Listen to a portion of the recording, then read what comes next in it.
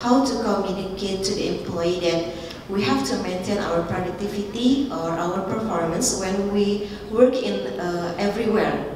So when COVID first happened, suddenly everybody has to work from home.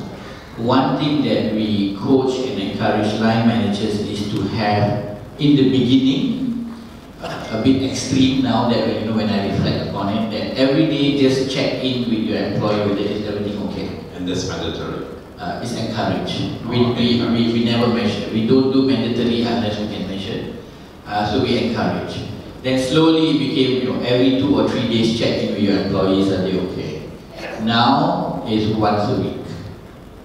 Once a week you just check in, is everything okay? You have your normal, what we call one-on-ones, yeah?